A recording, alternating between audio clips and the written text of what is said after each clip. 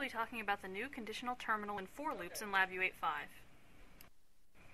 Suppose you have a LabVIEW VI where you want to process the elements of an array, but you also want to stop processing on a certain condition.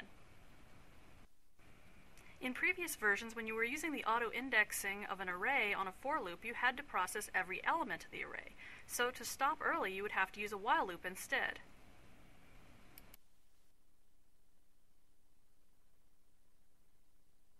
Unfortunately, this can produce an infinite loop if your stop condition is never met.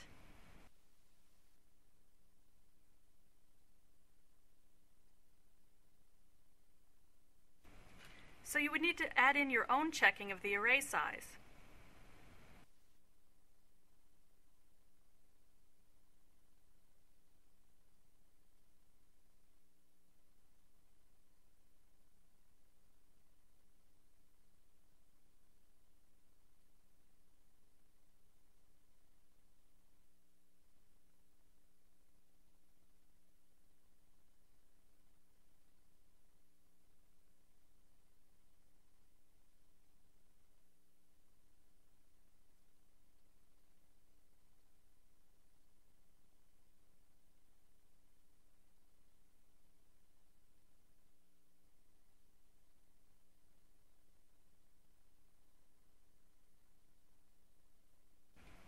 This takes time and is also error-prone, as you have to make sure you've got the logic for the stop condition correct and that you are not having off-by-one errors and other common problems.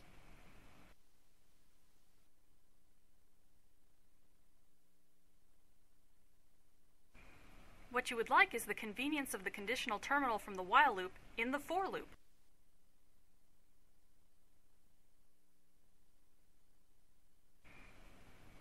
In LabVIEW 8.5, you can do exactly that. Simple and powerful.